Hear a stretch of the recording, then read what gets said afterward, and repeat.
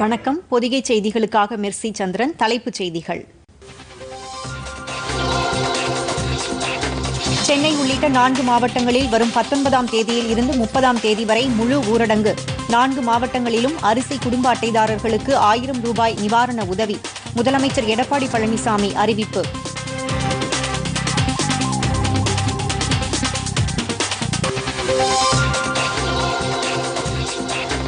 NEET தேர்வில் தேர்ச்சி பெறும் அரசு பள்ளி மாணவர்களுக்கு மருத்துவ படிப்பில் உள் இடஒதுக்கீடு வழங்க அவசர சட்டம் கொண்டுவர முடிவு.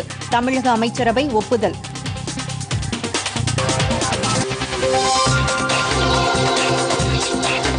நாட்டில் வேகமாக பரவி வரும் கொரோனா தொற்று பிரச்சினை குறித்து மாநில முதலமைச்சர்களுடன் பிரதமர் நரேந்திர மோடி மீண்டும் ஆலோசனை. காணொலி காட்சி மூலம் நாளையும் நாளை மறுதினமும் நடைபெறுகிறது.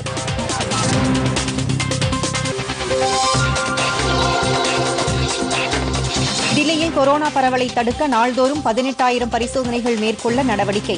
உள்துறை அமைச்சர் அமித்ஷா தலைமையில் நடைபெற்ற அனைத்துக் கட்சி கூட்டத்தில் முடிவு.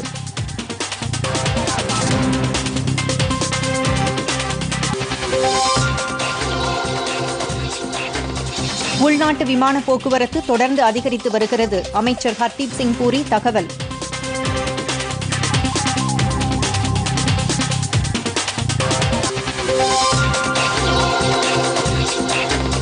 கொரோனா தொற்று நவம்பரில் உச்சத்தை எட்டும் என்று ஆய்வு நடத்தி தகவல் எதையும் வெளியிடவில்லை.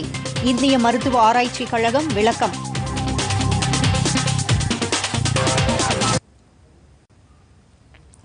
இனி விரிவான செய்திகள்.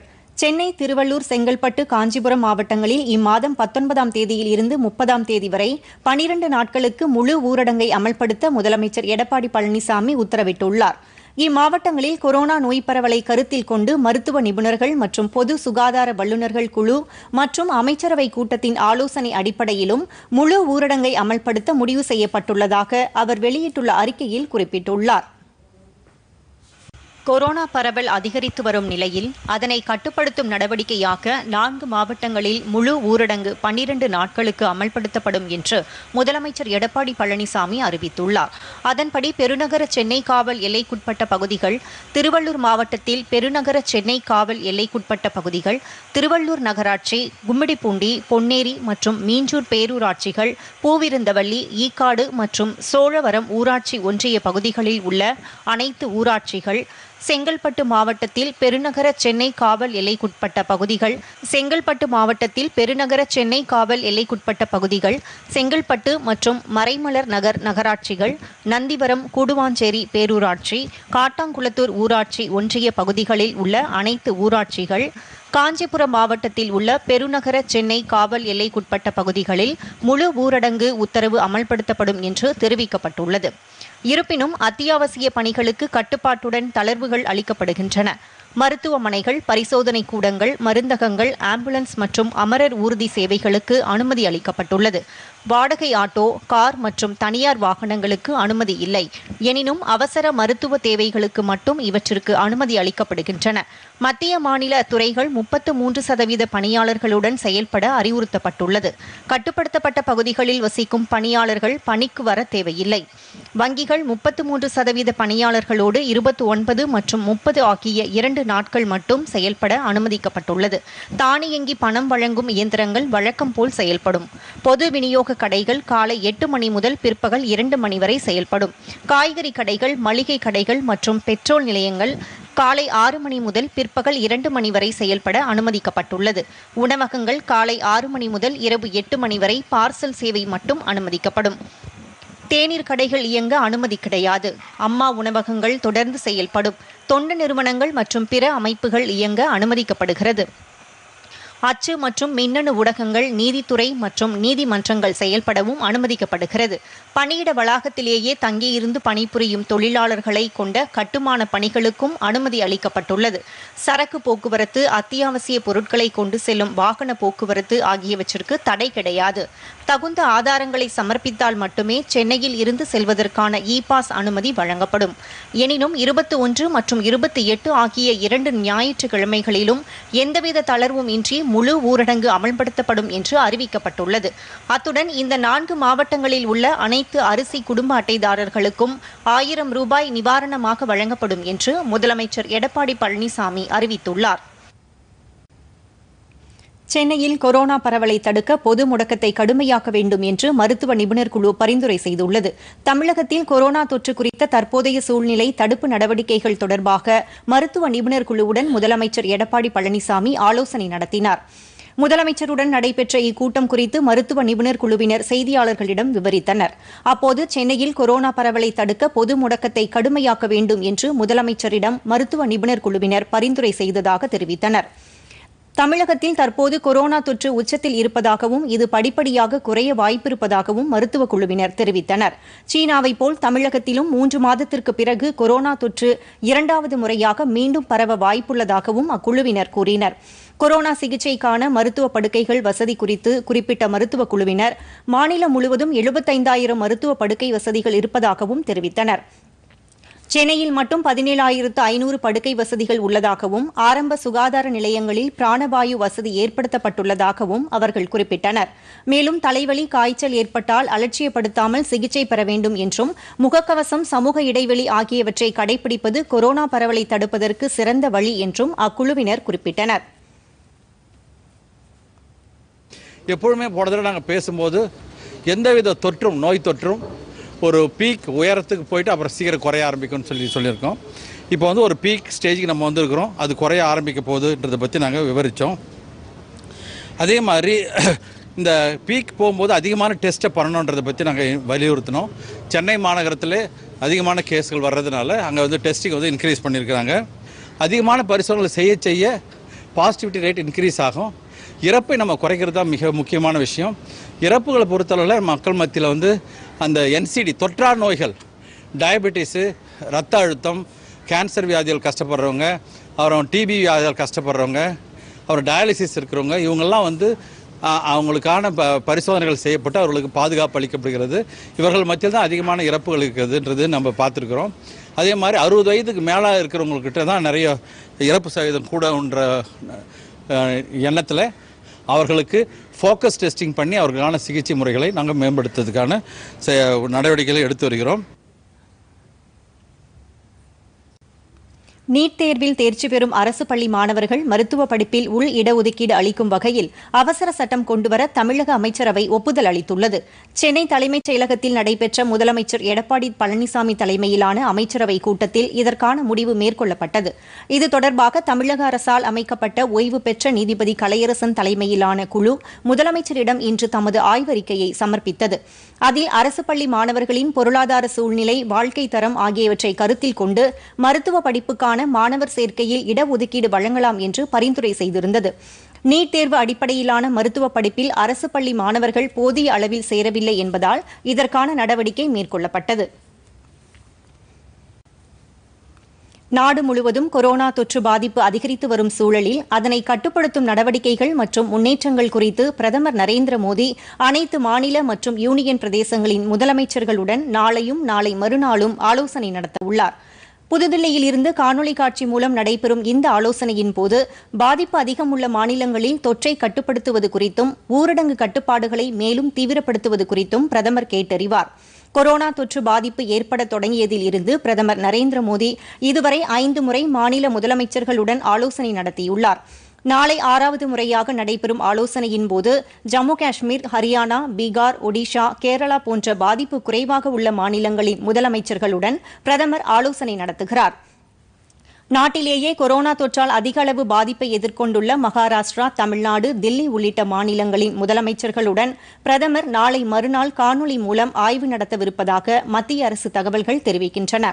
இந்த ஆலோசனையின் போது தொற்று பரவலை கட்டுப்படுத்த தற்போது எடுக்கப்பட்டு வரும் நடவடிக்கைகள், தொடர்ந்து கடைபிடிக்க வேண்டிய அம்சங்கள் மற்றும் கட்டுப்பாடுகளை தீவிரப்படுத்துவது உள்ளிட்ட விஷயங்கள் குறித்து பிரதமர் கேட்டறியவுள்ளார். மாநில முதலமைச்சர்கள் உடனான ஆலோசனைக்கு பின்னரே நாடு முழுவதும் ஊரடங்கு கட்டுப்பாடுகளை தீவிரப்படுத்துவது குறித்து மத்திய அரசு முடிவெடுக்கும் என அந்த தகவல்கள் மேலும் தெரிவிக்கின்றன. இந்தியா நேபாளம் இடையிலான நல்லுறவை எந்த சக்தியாலும் பிரிக்க முடியாது என்று பாதுகாப்புத்துறை அமைச்சர் ராஜ்நாத் சிங் உறுதிபட தெரிவித்துள்ளார். உத்தராகண்ட் மாநில மெய்நிகர் பேரணியில் காணொலி காட்சி மூலம் உரையாற்றிய பாதுகாப்புத்துறை அமைச்சர் ராஜ்நாத் சிங், இந்தியா நேபாளம் இடையிலான உறவு சாதாரணமானது அல்ல என்றும் அது பந்தபாசம் மிக்கது என்றும் இந்த நல்லுறவை உலகில் எந்த சக்தியாலும் பிரிக்க முடியாது என்றும் உறுதிபட தெரிவித்தார். சம்பந்தப்பட்ட லிபுலேக் தர்ச்சுலா சாலை பகுதி இந்தியாவுக்கு சொந்தமான பகுதி என்பதில் எந்தவித சந்தேகமும் கிடையாது என்றும் எல்லைப் பகுதிகள் குறித்து நேபாளத்துடன் ஏற்பட்டுள்ள கருத்து வேற்றுமையை பேச்சுவார்த்தை மூலம் தீர்த்துக் கொள்ளலாம் என்றும் தெரிவிக்கப்பட்டுள்ளதாகவும் அவர் கூறினார். இந்திய நேபாள உறவு பல நூற்றாண்டுகள் பழமை வாய்ந்தது என்றும் இது சமூக, புவி சார்ந்த வரலாற்று மற்றும் கலாச்சார தொடர்புகளோடு இணைந்தது என்றும் ஆன்மீக ரீதியாகவும் இரு நாடுகளுக்கும் இடையே மிகுந்த ஒற்றுமை நிலவுகிறது என்றும் ராஜ்நாத் சிங் குறிப்பிட்டார். கைலாஷ் மானசரோவர் யாத்திரை பயணத்தை எளிதாக்கும் நோக்கத்துடனேயே அந்த லிபுலேக் தார்ச்சுலா சாலை திட்டம் செயல்படுத்தப்பட்டுள்ளதாகவும் இந்த சாலை முழுவதும் இந்திய பகுதிகளில் மட்டுமே அமைக்கப்பட்டுள்ளதாகவும் அவர் விளக்கம் அளித்தார். லிபுலேக் உள்ளிட்ட சில பகுதிகளை இணைத்து நேபாள அரசு அந்நாட்டின் புதிய வரைபடத்தை தயாரித்துள்ளதும் அதற்கு மத்திய அரசு சார்பில் கடும் ஆட்சேபம் தெரிவிக்கப்பட்டு வருவதும் குறிப்பிடத்தக்கது. உலக பொருளாதார வளர்ச்சியை உறுதி செய்ய இந்தியா அத்தியாவசியமான நம்பகத்தன்மையுள்ள நாடாக உருவெடுக்கும் என்று வெளியுறவுத்துறை அமைச்சர் ஜெய்சங்கர் கூறியுள்ளார். தில்லியில் குடியேறியவர்களுக்கான பாதுகாவலர்கள் அமைப்பின் 3வது வருடாந்திர மாநாட்டில் காணொலி காட்சி மூலம் பங்கேற்று பேசிய மத்திய அமைச்சர் ஜெய்சங்கர், உலக பொருளாதார வளர்ச்சிக்கு இந்தியா நம்பகத்தன்மை மிக்க சவால்களை திறமையாக எதிர்கொள்ளும் நாடாக திகழ்வதாக தெரிவித்தார். உலகின் பொருளாதார வளர்ச்சிக்கு இந்தியாவின் பங்கு முக்கிய மூலாதாரமாக இருக்கும் என்றும் அவர் குறிப்பிட்டார்.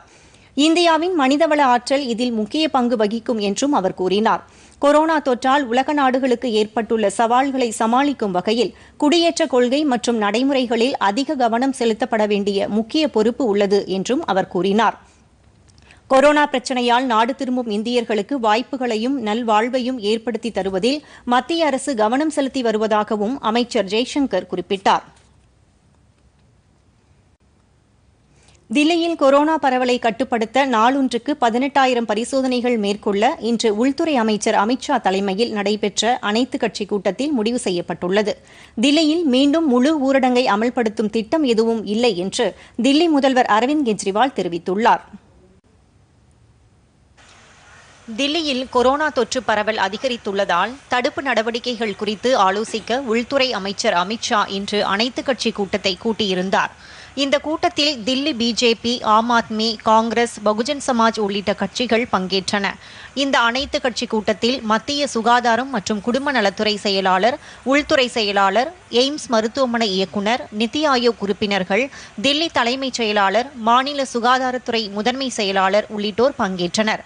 இந்த கூட்டத்திற்கு பிறகு செய்தியாளர்களிடம் பேசிய தில்லி பிஜேபி தலைவர் ஆதேஷ்குமார் குப்தா, தில்லியில் கொரோனா பரிசோதனை விரைவுபடுத்தப்படும் என்றும் ஜூன் 20ஆம் தேதிக்கு பிறகு நாளொன்றுக்கு 18,000 பரிசோதனைகள் வரை மேற்கொள்ளப்படும் என்றும் தெரிவித்தார். கொரோனா பரிசோதனை கட்டணத்தில் 50% தள்ளுபடி வழங்க வேண்டும் என்ற கோரிக்கையை உள்துறை அமைச்சர் அமித்ஷா ஏற்றுக்கொண்டதாகவும் அவர் கூறினார். தனியார் மருத்துவமனைகளில் பரிசோதனை கட்டணத்தை நிர்ணயிப்பது தொடர்பாக உள்துறை அமைச்சர் அமித்ஷா குழு ஒன்றை அமைத்திருப்பதாகவும் அந்த குழு அளிக்கும் பரிந்துரையின் அடிப்படையில் பரிசோதனை கட்டணம் நிர்ணயிக்கப்படும் என்றும் ஆதேஷ்குமார் குப்தா அப்போது குறிப்பிட்டார். அரசியல் பிரச்சினைகளை ஒதுக்கி வைத்துவிட்டு கொரோனா பரவலை தடுக்க அனைத்து கட்சிகளும் ஒருங்கிணைந்து செயல்பட வேண்டும் என்று அனைத்து கட்சி கூட்டத்தில் வலியுறுத்தப்பட்டதாகவும் அவர் கூறினார். தில்லியில் மருத்துவ படுக்கைகளில் தட்டுப்பாடு ஏற்படாமல் இருக்க விளையாட்டரங்கம், கல்லூரிகள் மற்றும் மாணவர்கள் தங்கும் விடுதிகளை கொரோனா சிகிச்சை அளிக்கும் மையங்களாக மாற்றலாம் என்று கூட்டத்தில் கலந்து கொண்ட தில்லி காங்கிரஸ் தலைவர் அனில்குமார் வலியுறுத்தினார். அனைவருக்கும் கொரோனா பரிசோதனை மேற்கொள்ளப்பட வேண்டும் என்றும் கொரோனா தொற்றால் பாதிக்கப்பட்டுள்ளவர்களின் குடும்பத்தினருக்கு தலா 10,000 ரூபாய் நிவாரணத் தொகை வழங்க வேண்டும் என்றும் அனில்குமார் கூட்டத்தில் கேட்டுக் கொண்டார். இதனிடையே தில்லியில் மீண்டும் முழு ஊரடங்கு அமல்படுத்தப்படும் திட்டம் எதுவும் இல்லை என்று தில்லி முதல்வர் அரவிந்த் கெஜ்ரிவால் தெரிவித்துள்ளார். ட்விட்டரில் இது தொடர்பாக பதிவிட்டுள்ள அவர், தில்லியில் மேலும் ஒரு முழு ஊரடங்கு பிறப்பிக்கப்படும் என்று செய்திகள் வெளியாவதாகவும், ஆனால் அதுபோன்ற திட்டம் எதுவும் கிடையாது என்றும் கூறியுள்ளார். இந்நிலையில் அனைத்து கட்சி கூட்டத்திற்கு பிறகு தில்லியில் உள்ள லோக் நாயக் ஜெயபிரகாஷ் மருத்துவமனைக்கும் உள்துறை அமைச்சர் அமித்ஷா நேரில் சென்று கொரோனா தடுப்பு ஏற்பாடுகள் குறித்து மருத்துவர்கள் மற்றும் அதிகாரிகளுடன் கலந்துரையாடினார். கொரோனா நோயாளிகளுக்கு அளிக்கப்பட்டு வரும் சிகிச்சை நிலவரங்கள் குறித்து அப்போது மருத்துவர்கள் உள்துறை அமைச்சரிடம் விரிவாக எடுத்துரைத்தனர். நாட்டில் உள்நாட்டு விமான போக்குவரத்து தொடர்ந்து அதிகரித்து வருவதாக மத்திய சிவில் விமான போக்குவரத்து துறை அமைச்சர் ஹர்தீப் சிங் பூரி தெரிவித்துள்ளார். இது தொடர்பாக டுவிட்டரில் பதிவிட்டுள்ள அவர், ஊரடங்கில் இருந்து தளர்வு அளிக்கப்பட்டு கடந்த மே மாதம் 25ஆம் தேதி தொடங்கப்பட்ட உள்நாட்டு விமான சேவையில் கடந்த 21 நாட்களில் 1,45,022 பேர் உள்நாட்டு விமான பயணங்களை மேற்கொண்டுள்ளனர் என்று தெரிவித்துள்ளார். நேற்று வரையிலான இந்த 21 நாட்களில் 714 புறப்பாடு விமான சேவைகளும் 714 வருகை விமான சேவைகளும் மேற்கொள்ளப்பட்டிருப்பதாகவும் அவர் கூறியுள்ளார். உள்நாட்டு விமான சேவையை பயன்படுத்தும் பயணிகளின் எண்ணிக்கை தொடர்ந்து அதிகரித்து வருவதாகவும் அவர் குறிப்பிட்டுள்ளார்.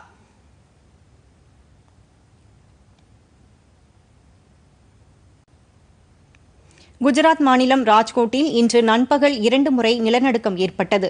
ரிக்டர் அளவுகோலில் 4.4 பதிவாகியுள்ளது. கடந்த 24 மணி நேரத்தில் ராஜ்கோட்டில் நிலநடுக்கம் ஏற்படுவது இது 2வது முறையாகும்.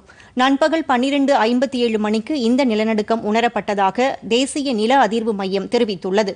நேற்றிரவு சுமார் 8 மணியளவிலும் ராஜ்கோட்டில் நிலநடுக்கம் ஏற்பட்டது. இந்த நிலநடுக்கம் ரிக்டர் அளவுகோலில் 5.8 பதிவானது குறிப்பிடத்தக்கது. இந்தியாவில் நவம்பர் மாதம் கொரோனா தொற்று உச்சத்தை அடையும் என்று வெளியான ஊடக தகவல்களை இந்திய மருத்துவ ஆராய்ச்சி கவுன்சில் மறுத்துள்ளது. இது தொடர்பாக டுவிட்டரில் செய்தி வெளியிட்டுள்ள இந்திய மருத்துவ ஆராய்ச்சி கவுன்சில், கொரோனா பரவல் குறித்து இந்திய மருத்துவ ஆராய்ச்சி கவுன்சிலால் அமைக்கப்பட்ட செயல்பாட்டு ஆராய்ச்சி குழு ஆய்வு நடத்தியதாகவும், அதில் இந்த ஆண்டு நவம்பர் மாதம் மத்தியில் நாட்டில் கொரோனா தொற்று உச்சத்தை அடையும் என்று தெரிவிக்கப்பட்டுள்ளதாகவும் ஊடகங்களில் செய்தி வெளியாகியிருப்பதாகவும், ஆனால் இதுபோன்ற ஒரு ஆய்வை இந்திய மருத்துவ கவுன்சில் மேற்கொள்ளவில்லை என்றும் தெரிவிக்கப்பட்டுள்ளது. இந்தியாவில் நவம்பர் மாதம் கொரோனா தொற்று உச்சத்தை அடையும் என்று கூறப்படுவது தவறானது என்றும் அதில் விளக்கமளிக்கப்பட்டுள்ளது. மும்பையில் நேற்று தற்கொலை செய்து கொண்ட பிரபல ஹிந்தி திரைப்பட நடிகர் சுஷாந்த் சிங் ராஜ்புத் மூச்சு திணறல் ஏற்பட்டு உயிரிழந்ததாக உடற்கூறு ஆய்வறிக்கையில் தெரிவிக்கப்பட்டுள்ளது. மும்பை பாந்த்ரா பகுதியில் உள்ள வீட்டில் நேற்று நடிகர் சுஷாந்த் சிங் ராஜ்புத் தூக்கிட்டு தற்கொலை செய்து கொண்டார். இளம் நடிகரான அவரது திடீர் மரணம் அனைவரையும் அதிர்ச்சியில் ஆழ்த்தியது. பிரதமர் நரேந்திர மோடி உள்ளிட்ட தலைவர்களும் விளையாட்டு பிரபலங்களும் ரசிகர்களும் அவரது மரணத்திற்கு ஆழ்ந்த இரங்கல் தெரிவித்தனர். இந்நிலையில் நடிகர் சுஷாந்த் சிங்கின் உடற்கூறு ஆய்வறிக்கை வெளியிடப்பட்டுள்ளது. இதில் தூக்கிட்டுக் கொண்டதால் மூச்சு திணறல் ஏற்பட்டு சுஷாந்த் உயிரிழந்துள்ளதாக அறிக்கையில் தெரிவிக்கப்பட்டுள்ளதாக மும்பை காவல்துறை துணை ஆணையர் அபிஷேக் தெரிவித்துள்ளார்.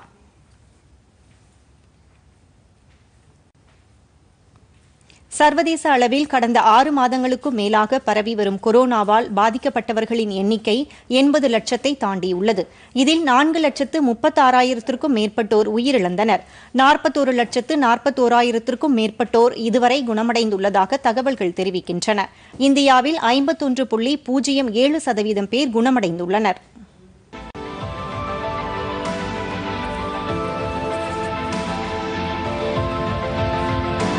கொரோனா தொற்றால் பாதிக்கப்பட்ட நாடுகளின் பட்டியலில் அமெரிக்கா தொடர்ந்து முதலிடத்தில் நீடிக்கிறது. அந்நாட்டில் இதுவரை 21,62,000க்கும் மேற்பட்டோர் பாதிக்கப்பட்டு 8,70,000க்கும் மேற்பட்டோர் குணமடைந்துள்ளனர். உயிரிழப்பு எண்ணிக்கை 1,17,000 தாண்டியுள்ளது. பிரேசில் நாட்டில் 8,67,000க்கும் மேற்பட்டோர் பாதிக்கப்பட்டு 4,53,000 பேர் குணமடைந்துள்ளனர்.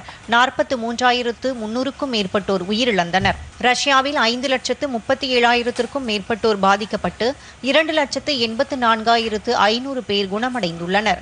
உயிரிழப்பு எண்ணிக்கை 7,000 கடந்தது.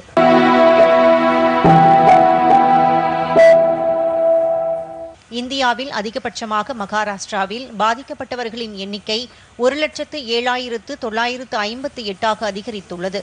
இதில் உயிரிழந்தவர்களின் எண்ணிக்கை 3,950 உள்ளது. குணமடைந்தவர்களின் எண்ணிக்கை 50,978 உள்ளது. தலைநகர் தில்லியில் நோய் தொற்றால் பாதிக்கப்பட்டவர்களின் எண்ணிக்கை 41,182 உள்ளது.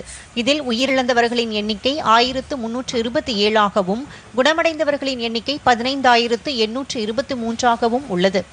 குஜராத்தில் 23,544 பேர் பாதிக்கப்பட்டுள்ள நிலையில் 1,477 பேர் உயிரிழந்துள்ளனர்.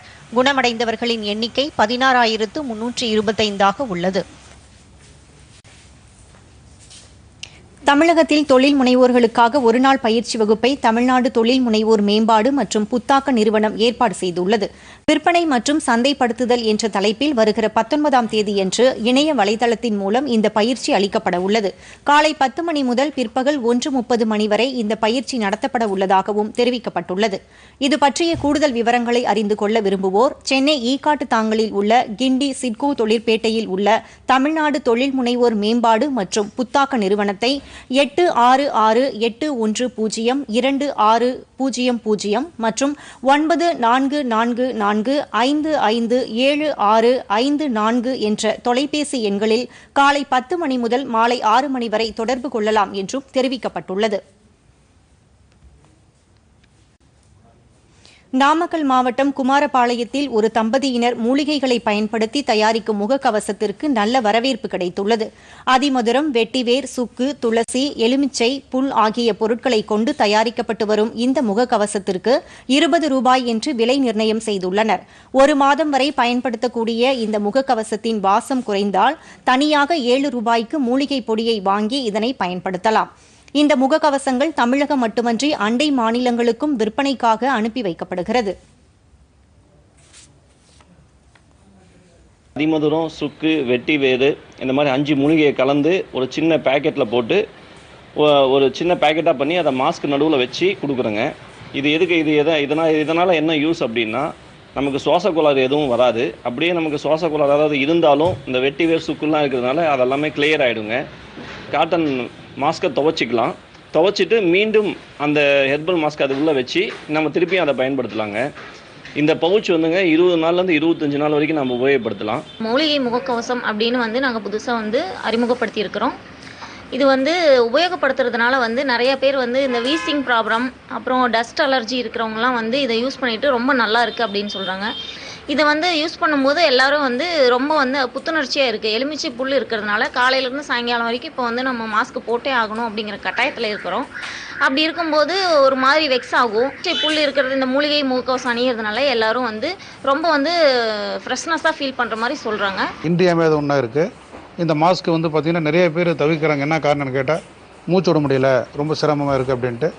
இதே குமரவெளி பகுதியை சேர்ந்த சீனிவாச ராகவன் என்பவர் பார்த்திங்கன்னா சித்த மருத்துவ முறையில் 5 வகையான மூலிகை பொடியை சேர்த்து ஒரு மாஸ்க் தயாரித்து கொடுத்துட்ருக்காரு. குறைந்த விலையில் கொடுக்குறாரு. இதனால் என்ன பலன் பார்த்தீங்க அப்படின்னா, ஏழை எளிய மக்களுக்கும் சரி, நுரையீரல் பாதிப்பு இருக்கிறவங்களுக்கும் இந்த மாஸ்க் அணிஞ்சா நல்லா இருக்குன்னு சொல்கிறாங்க. நாங்கள் அணிஞ்சிட்டு தான் இருக்கோம். 1 வார காலமாக இந்த மாஸ்க் அணிஞ்சதுலேருந்து நன்றாக இருக்கிறது. தூத்துக்குடி மாவட்டத்தில் கொரோனா தொற்றால் பாதிக்கப்படுபவர்களுக்கு சிகிச்சை அளிக்க 1500 மருத்துவ படுக்கைகள் தயார் நிலையில் உள்ளதாக மாவட்ட ஆட்சியர் சந்தீப் நந்தூரி தெரிவித்துள்ளார். இதுகுறித்து செய்தியாளர்களிடம் பேசிய அவர், பிற மாவட்டங்களில் இருந்து முறையான அனுமதி பெறாமல் வருபவர்களை கண்காணிப்பதற்காக அனுமதி கடிதத்துடன் QR கோடு அச்சிடப்பட்டு அனுமதி அளிக்கும் திட்டம் நடைமுறைப்படுத்தப்பட்டுள்ளதாக கூறினார். மாவட்டத்தில் கூடுதல் பரிசோதனை செய்வதற்காக 15 லட்சம் ரூபாய் செலவில் மேலும் ஒரு பரிசோதனை இயந்திரம் வாங்கப்பட உள்ளதாக கூறினார். மாவட்டத்தில் பாதிக்கப்பட்ட 398 பேரில் 314 பேர் குணமடைந்துள்ளதாக மாவட்ட ஆட்சியர் குறிப்பிட்டார். மத்திய அரசின் தேசிய ஊரக வேலைவாய்ப்பு உறுதி திட்டத்தின் கீழ் கிருஷ்ணகிரி மாவட்டத்தில் 10 வட்டாரங்களில் வேளாண்மை பணிகள் சிறப்பாக நடைபெற்று வருகின்றன. இப்பணிகள் தங்களின் பொருளாதாரத்திற்கு பயனுள்ளதாக இருக்கிறது என்று பயனாளிகள் தெரிவிக்கின்றனர்.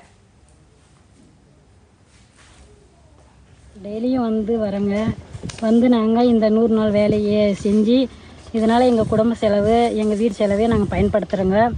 அதுவும் இல்லாமல் இப்போ இந்த கொரோனாவால் ரொம்ப வறுமை கோட்டுக்கு கீழக்கிறதுனால எங்களுக்கு இந்த 100 நாள் வேலையை செஞ்சு எவ்வளோ நாங்கள் இது பயனடைகிறோங்க.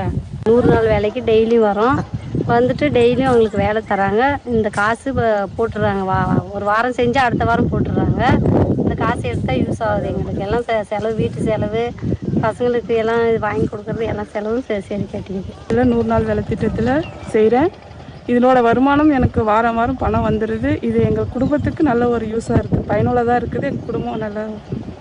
இந்த ஊராட்சியில் மகாத்மா காந்தி தேசிய ஊரக வேலை உறுதியளிப்பு திட்டத்தின் கீழ் ஊராட்சியில் மண்கரை அமைத்தல், குளங்கள் மற்றும் ஏரிகள் தூர்வாருதல் பணிகள், விவசாயத்தை சார்ந்த பணிகள் நன்கு நடைபெற்று கொண்டு வருகிறது. 100 நாள் வேலை சிறப்பாக நடந்திருக்குது. இது விவசாயிகளுக்கு கரை கட்டுறது, வரப்பு கட்டுறது சிறப்பாக நடந்துருக்குது. இதில் சுமார் 200-250 பேர் வேலை செய்கிறாங்க. தினமும் பெருமத்து பஞ்சாயத்தில் சிறப்பாக வேலை நடக்குது.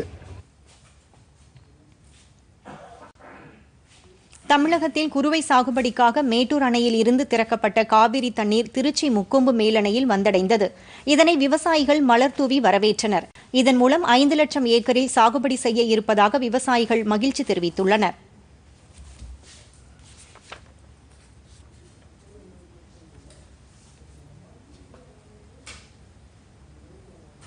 ஒன்பது ஆண்டுகளுக்கு பிறகு 2011 அப்புறம் இந்த 2020 ஆண்டு திறக்கப்பட்டிருக்கிறது. திறக்கப்பட்ட தங்கிறதுக்காக நாங்கள் விவசாயிகள் இங்கே வந்து இன்றைக்கி அந்த காவிரி தாயை வணங்கி நெல் படையலிட்டு எல்லாம் பூக்கள்லாம் வச்சு அலங்கரித்து இன்றைக்கி எல்லா திருச்சி மாவட்டத்தை சேர்ந்த முக்கிய விவசாய சங்க தலைவர்கள், இந்த பகுதியில் இருக்க முக்கிய பிரமுகர்லாம் வந்து காவிரி தாயை வணங்கி இன்றைக்கு அந்த பணியை துவங்கி இருக்கிறோம். எங்களுக்கு இந்த ஆண்டு சென்ற ஆண்டு 100 லட்சம் டன் நெல் விளைஞ்சிச்சு. இந்த ஆண்டு குறுவை, சம்பா, தாளடி கிட்டத்தட்ட 3 இந்த குறுவை சாகுபடி மட்டுமே 5 லட்சம் ஏக்கரில் நடக்கும் என்று திட்டமிடப்பட்டுள்ளது. அந்த 5 லட்சம் ஏக்கரில் சாகுபடி பண்ணும்போது குறைந்தபட்சம் ஒரு 15 லட்சம் டன் நெல் இன்னும் ஒரு 3 மாதத்தில் கிடைக்கும். அதுக்கப்புறம் சம்பாவில் ஒரு கிட்டத்தட்ட 100 லட்சம் டன் நெல் விளையும். அதோடு இல்லாமல் தாளடியில் ஒரு 10 லட்சம் டன் விளையும். அதாக மொத்தத்துக்கு 150 லட்சம் டன் இந்த வருஷம் நெல் விளையிறதுக்கு வாய்ப்பு இருக்குது. அதுக்கான ஏற்பாடுகளை விவசாயிகள் செஞ்சுட்டு இருக்காங்க.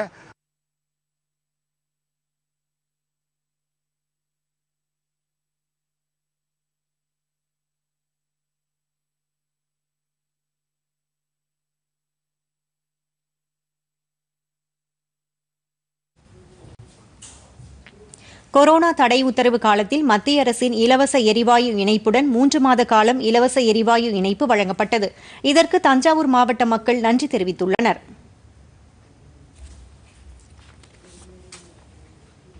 கொரோனா வந்ததுனால நாங்கள் வேலை வெட்டிக்கு போக முடியலை.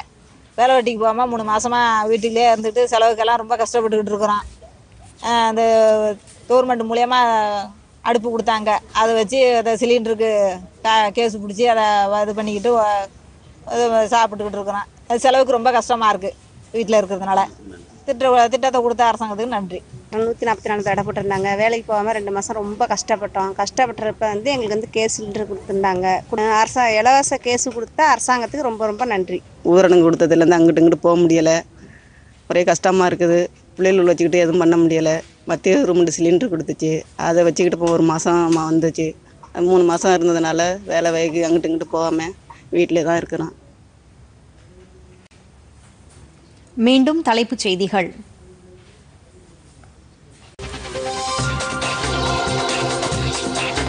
சென்னை உள்ளிட்ட 4 மாவட்டங்களில் வரும் 19ஆம் தேதியில் இருந்து 30ஆம் தேதி வரை முழு ஊரடங்கு. 4 மாவட்டங்களிலும் அரிசி குடும்ப அட்டைதாரர்களுக்கு 1000 ரூபாய் நிவாரண உதவி. முதலமைச்சர் எடப்பாடி பழனிசாமி அறிவிப்பு.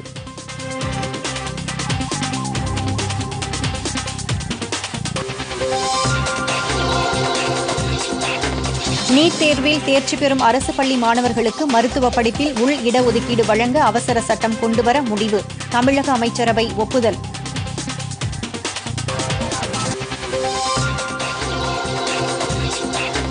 நாட்டில் வேகமாக பரவி வரும் கொரோனா தொற்று பிரச்சினை குறித்து மாநில முதலமைச்சர்களுடன் பிரதமர் நரேந்திர மோடி மீண்டும் ஆலோசனை. காணொலி காட்சி மூலம் நாளையும் நாளை மறுதினமும் நடைபெறுகிறது.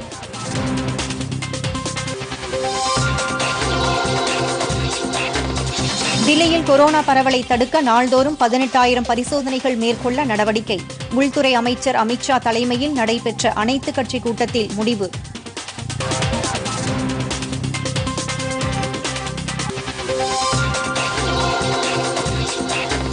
உள்நாட்டு விமான போக்குவரத்து தொடர்ந்து அதிகரித்து வருகிறது. அமைச்சர் ஹர்தீப் சிங் பூரி தகவல்.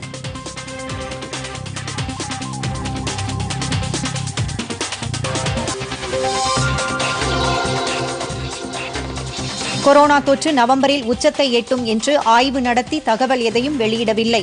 இந்திய மருத்துவ ஆராய்ச்சிக் கழகம் விளக்கம். இத்துடன் செய்திகள் நிறைவடைகின்றன. வணக்கம்.